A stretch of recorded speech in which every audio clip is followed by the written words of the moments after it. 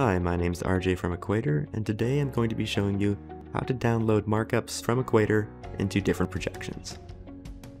First, we're going to zoom in and find a location to make a markup.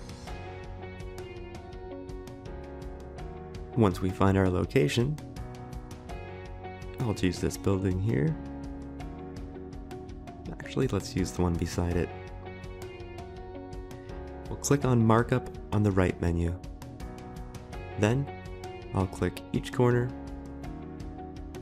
and once I select the final corner, it will create the markup. Then what we can do is click the arrow in the top left to go back to the Layers menu, and then click this Download button on the Markup box. In this Download menu, you can select the format between shapefile, CSV, or KML. We'll select shapefile. Next, we can go into the coordinate system dropdown and select custom.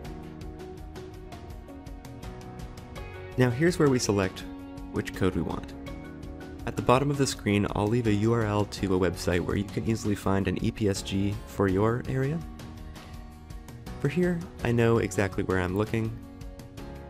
Once I switch to the Canadian EPSG code, you'll see that the horizontal unit has been switched to meters. And then I just click download. I hope you learned something. Thanks for watching, and thanks for using Equator.